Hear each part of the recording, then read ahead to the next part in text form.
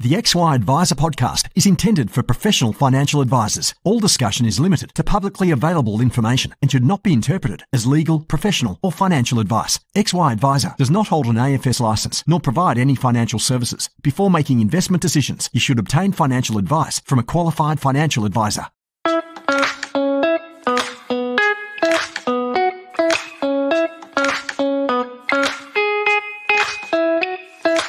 Hey team, Ben Nash here. I'm one of the co-founders at XY Advisor and founder of the rapidly growing Pivot Wealth, which is my business baby. I started from scratch about 8 years ago, and I've since scaled up to become one of Australia's better known financial advice companies for high income accumulators. You can join me every Tuesday as I have the pleasure of furthering my own knowledge by interviewing some of the best people in our industry and beyond to improve every part of what we do with our advice process. We're currently hiring financial advisors and associates, so if our approach resonates, you can learn more at pivotwealth.com.au/careers. This podcast is brought to you by MetLife 360 Health. MetLife has partnered with Teladoc to provide 360 Health virtual care, which gives your clients access to more than 50,000 local and global medical specialists through the convenience of the 360 Health virtual care app. And best of all, it's at no extra cost as part of their MetLife Protect policy. 360 Health helps to defend against serious illnesses so you can live healthier for longer. MetLife, inspired by you. Hey guys, Ben Nash from the XY Advisor team, and today I'm here with Daniel Jackson. Daniel's an advisor, young entrepreneur, and director at Modern You Financial Planners. Daniel, thanks for joining us, mate. Oh, Ben, thank you for having me. I'm truly honoured. Mate, it's great to be chatting. I've been following from afar with your journey and all of the stuff that you put out online. But for anyone that perhaps hasn't seen it, maybe a good place to start is if you could talk us through your advice journey and how you've ended up where you are today. So my advice journey began back in around 2010. I was in a installation business. I was a young entrepreneur, started about 17 years of age. And when I was doing this home installation business, we did the home installation program. And through the aftermath from that, me and my wife, we basically went and advocated for an entire industry and helped pretty much the small business owners get compensation and be reimbursed for the failed program. And during that time, dealing with lawyers, dealing with the media, dealing with the government, I became a passion of wanting to help the small business owners and really help people in the world. I thought, what a better way to do that than becoming a financial advisor. And in July 2nd, 2013, I actually got my first chance into the industry when I became a CSO of a small practice here in Albury-Wodonga. And within 3 months, everyone realized I had a natural gift for this industry. So I went from being a CSO to a paraplanner. And then 2 years later, I became a financial planner. And it was around 2015.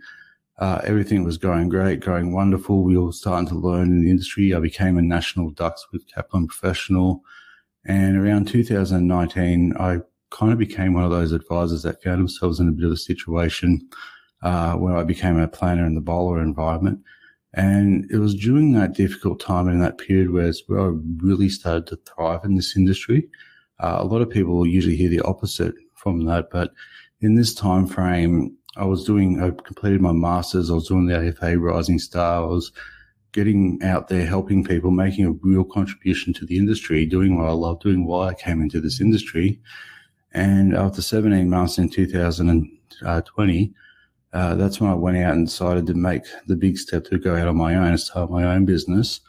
There were some challenges I faced along the way. At the start, unfortunately, I suffered a slight mental illness during about 3 or 4 month period because of the shift in environments. And then in 2021, we just started creating communities for advisors. I think I've helped about 2,000 advisors stay in the industry, either directly or indirectly, became a mentor, and just started to help everyone thrive again. Here I am today, talking to Ben at XY and sharing stories with everyone and sharing my knowledge with everyone. Awesome, mate. Well, that is where XY started. I was just sharing a bit of that with you before we fired up the recording, but I know for me, when I started, not even before I started my business, when I was sort of figuring out advice after leaving an insto with a big, really set, fixed model that a couple of the other XY founders, Clayton, Adrian, and Ray, had all gone through Horizons, and they were figuring things out. Two of them started a business and were sort of pretty much throwing themselves in the deep end. And we just started having those conversations, learning so much, and then started getting more advisors in the room and learning even more from them. And I think it's one of the great things that I love about the advice industry, that we know that there's enough clients that need our help to go around. We don't need to be protective of that. And I think if everyone's doing better advice, it's only going to be a positive thing for more people seeking out, our help as well. So that's really great to see, and I love that ethos. And mate, I didn't realize that you were the Ducks at Kaplan. That's super impressive, given the number of people that go through that program as well. Well done. Oh, thank you, Ben. The full story is I actually had a medical health issue at the start of the year, and it was actually doing the education and working through Kaplan is what actually inspired me to become the Ducks. Like, it's sort of that overcoming that health issue mentally and physically helped me by furthering my education. Is the story about how I won that award. Wow, well done. Well, look, you've mentioned a couple of things there that were seriously challenging. But what would you say has been the most challenging part of your journey to date? I think the most challenging part would have been around that 2019, 2020 period, being in that Ebola environment. When you're in an environment like that, it's sort of, the industry was going through change at that time. We're becoming a profession. There was new legislations coming in and everyone was feeling it. But when you're actually in that actual environment of the Ebola environment, it's sort of, it takes it to a whole new dynamic. There's a lot of times when you've got to keep morale up. You've got to be resilient. You've got to be there and try and help your peers whilst helping yourself. And it's sort of like a period of uncertainty that you don't know where you're going to go, what's going to happen. You just got to have faith in the system and believe in yourself and be able to back yourself and to actually get through that sort of environment. Yeah, I think that obviously it was a big thing when it all came to a head, and a lot of people, challenging and struggled the industry, the perception around that and that sort of stuff as well. So, a good chapter to see closed, I think, to move forward from. But again, as we were just sort of chatting online, sometimes the obstacle is the way, and it all sort of builds into our approach to things, and what we're all doing today. What would you say, talking about that progress, what have been the biggest shifts for you in what you do as an advisor or in business? Yeah, so pretty much somebody once asked me when I did a course with Kaplan, they said, what sort of leader do you want to be? And I put in that, I know the sort of leader I don't want to be, so now I've got to become the leader I want to be. And it was from going from that period to now, I knew the sort of things that I didn't want to see in a practice, or what I didn't want to see in my own practice, that I learned to actually what to include, to basically eliminate that from the model that we've created. So we went from more of a, we were very product driven, very, it was not so much saying revenue driven, but we were in that drive where numbers really mattered, that we had to reconnect with our clients. We had to reconnect with our communities. We had to reconnect in a new way, on a whole new level, that made it more value to, showed people the value that we actually give them. And that's pretty much where we are today. We are actually demonstrating that as a profession, the value that we offer. And that's from what we learned from those sort of experiences. Yeah, it's interesting. Obviously, there's a lot of different ways that you can tackle it, but I suppose that does make a lot of sense. I know when I started my business, there were a few things that I had been doing that I didn't want to do around charging model and commissions and those sorts of things. So I think that can absolutely help you to shape up your business. Tell me, what was the what did the process look like when you were, particularly coming out of that bowler environment? You're making a leap to start your own business, sort of starting almost with a blank sheet of paper with the experience that you've got. How did you tackle that, figuring out what your model would look like, who you'd work with, and what you would actually do? Yep. So with that one, when I left that environment, when I said I had a mental illness, a very common mental illness that a lot of people experienced coming out of that environment was a thing called adjustment disorder. It's sort of like a combination of grief, depression, and anxiety. And if it goes untreated, it could end up becoming PTSD if it goes for too long. And because I was actually suffering this and I was starting to feel like we kept it from everybody, because at this time I was doing mentoring with students. I was basically building a community where advisors can mentor new people coming into the industry, that I was sort of struggling in my own with that part of it, that going from an environment that had very little support to going back into this, what I call the financial community, and having all the support from so many people was very, very overwhelming.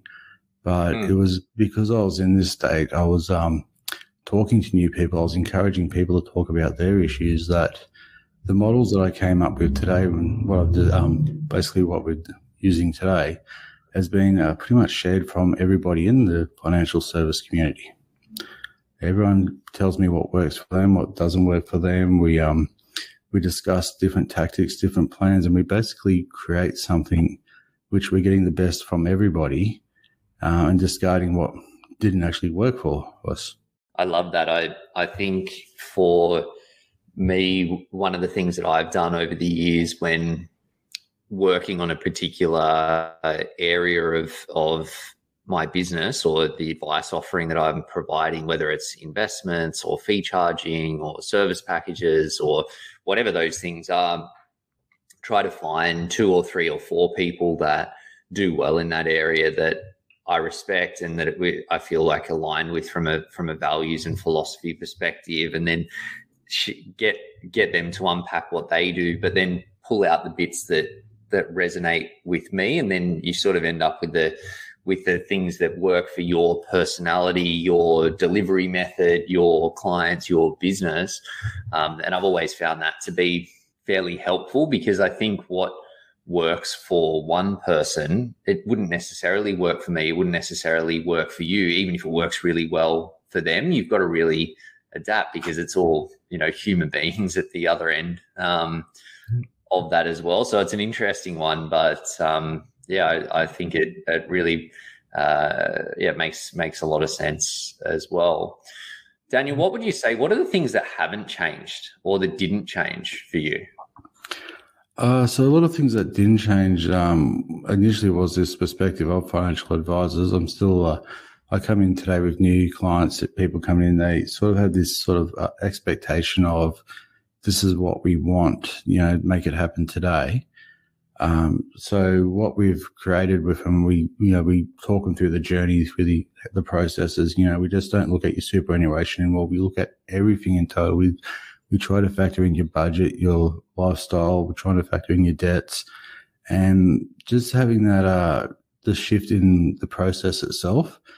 We are changing it. It's just bringing up our communities up to speed with it. That's one of the things that I'm finding challenged when I meet with a few clients that have been with advisors in the past. Yeah, I think that there's so many different ways to do advice, and because everyone's got their own spin on it, it's really hard for the consumers to actually know, like, what is advice and what should they be expecting.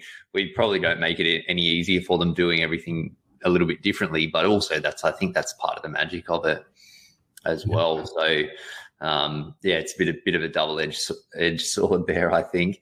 Daniel, what would you say, what's been the most difficult skill that you've had to master to be the advisor that you are today? One of my own personal skills was confidence. I had to overcome that from what I went through during that transitional period. That would be one of my biggest challenges as a personal skill, but from a professional level, I was always up to date with compliance. I was always ahead with compliance, and being in an education space always sort of gave me the upper hand with the new changes coming through when they made it regulatory that everybody had to have their masters or their degrees. I was already at the tail end of having that.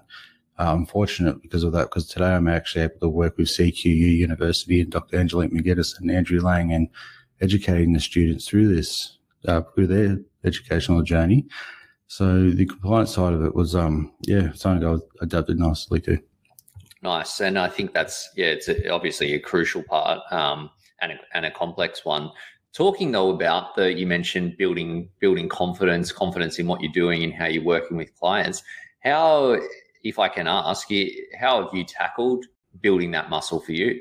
Yeah, I think most of it was just getting back out there and doing it again, just seeing clients, backing myself, being prepared to, I had this great team of people that are around me that wanted to see me succeed at the time, and just having that, the network of support and just going out there and doing it.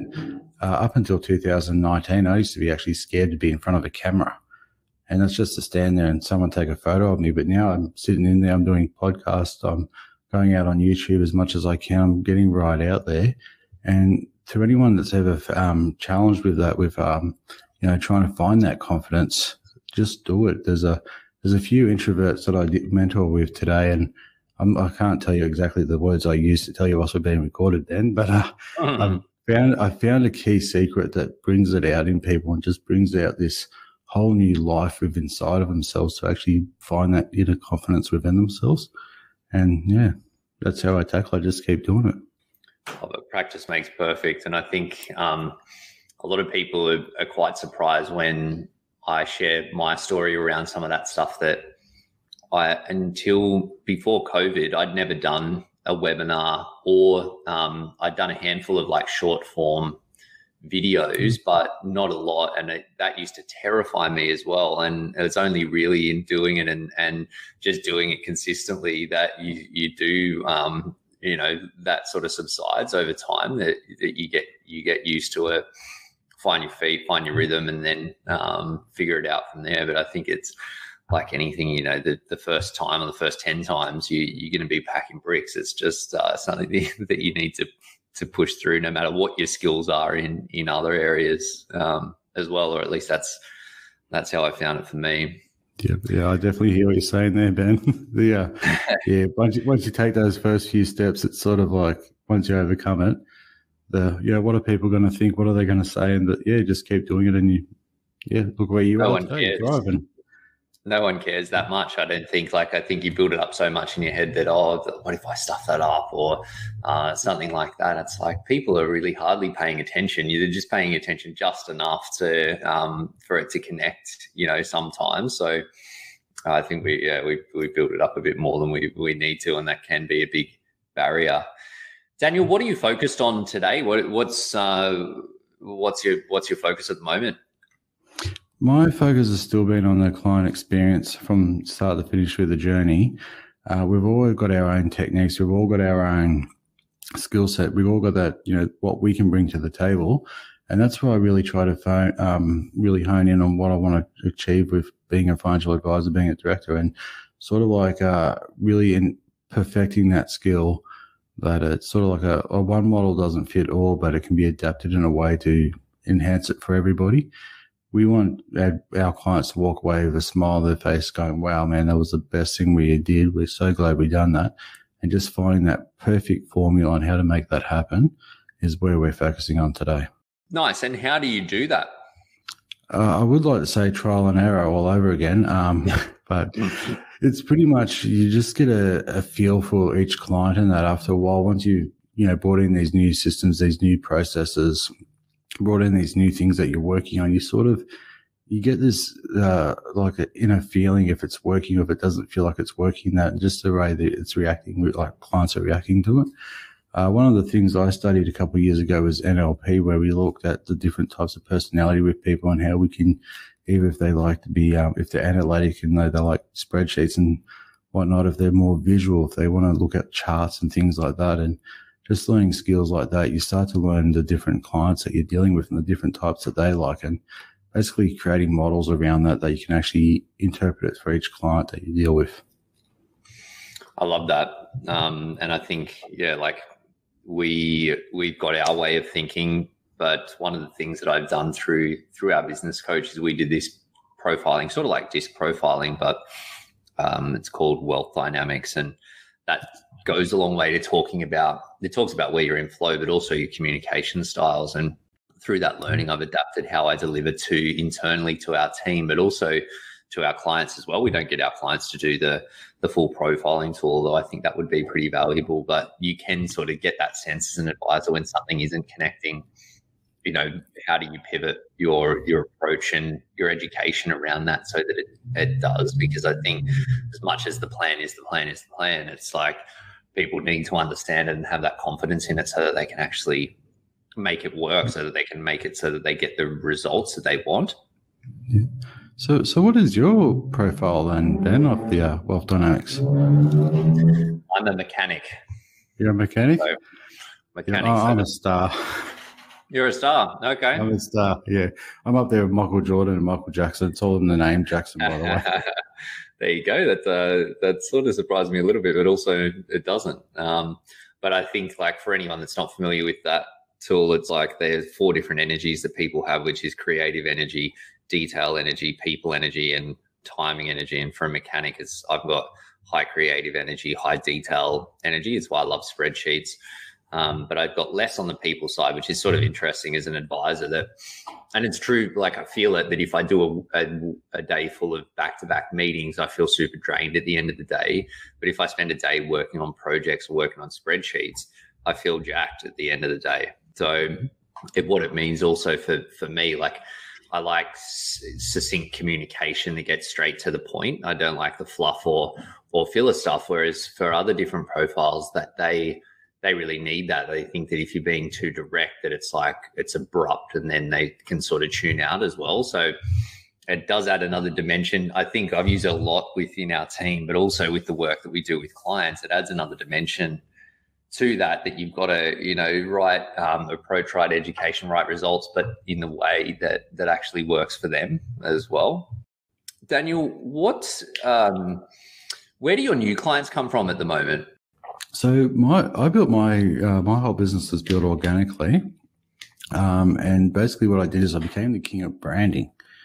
So when you're starting a business, for anyone that's out there about to start a business or looking at building their business, there's 2 areas that you need to focus from at the start. You need to focus on your brand, on who you are, and what you're going to be giving back out to the community. And you also need to focus on your processes and the steps that you're going to take to actually get out there and do it. There's a lot of advisors that I've mentored today, and they either go one or the other. Especially if they're really good with compliance, they've got this really great process that they're going to write, and they've got it all mapped out. But if they don't start branding, they're not going to have the clients to use those processes, and vice versa. We've got new business owners that are really great at getting their name out there, but when the clients come in, they don't kind of know what to do. So you've got to put them both together, and they're both equally as important for each other. And you just got to focus. So for me, for my clients, it's all about the branding. The modern you is sort of we use that word particularly because it's got the MMY. So we've actually trademarked that they're my financial planners. People think of MYFP, they think of MYOB, so it's easy for them to remember. We've got an office in one of the major intersections in our town, so everyone drives past, keep going past this massive billboard, and it's just doing what we can. We do a lot of work in the community. We don't actually advertise on radio or advertise on TV. What we do is we advertise by how we give back to the community. We're major sponsors for charity golf events. We sponsor, up and rising athletes, and you just get out there, and that's how I was able to build a massive database of clients. Adrian Paddy, one of the co-founders of XY, he was the king of advice processes. He had a process for everything, the most detailed insurance process that I've ever seen in my life, before or since. But he used to love his process so much that he looked after his clients that he did have, but he wasn't focused on growing his business because he was so caught up on the process piece. And I think you've hit it bang on that if you're not, he's actually pivoted into tech now, so he can let his process run wild. But from an FP business, that you do need to find that balance, as you say, because one just doesn't work. But I think that is getting the message out there really critical, and a lot of sort of guerrilla marketing stuff that it's good to see that you don't have to take that traditional approach to make that work as well. Yeah, as I say, we're in this new shifting environment. We've got to do this new shifting way of thinking about how we're going to get that message out there. So it sort of plays in our favor on that front about using the old styles of advertising. We do the same with new styles today. And I think that people are so switched on to the old school approach that it just doesn't, there's just so much noise. It still sort of blows me away. You see these companies with traditional advertising, and I just think, like, what is the ROI that they're getting on that? And I suppose they've got these ginormous budgets, so maybe that does move the dial more than you would see it. But yeah, I just wonder, if it is actually worth it. But these days, there's so many opportunities to do things a little bit differently, and particularly once you're clear on who the people are that you want to be talking to, or that you want to know about you, that it does almost point you at some of the ideas that you can get to get that message out there. So yeah, well done. That's a great success story. Daniel, my last question for you is that if you could go back to yourself, about to roll down the shingle day one in starting your business and do one thing differently, what would it be? What would I do differently?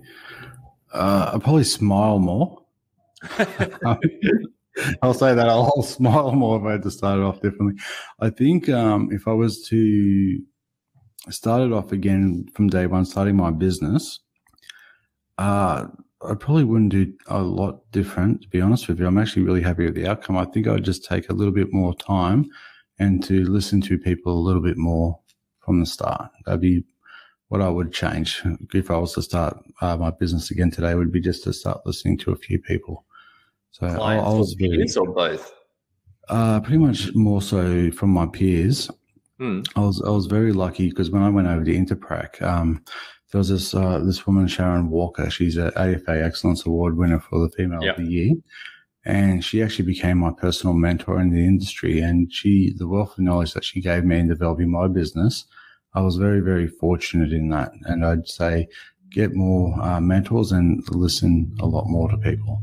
And I love it. Some wise words there. I think wherever we tread, there's someone that's always been there before. So it makes sense to leverage that experience and, shortcut some of those mistakes that we have to make. Making the mistakes is sometimes okay, but if you can learn from others' mistakes, that's all the better, right?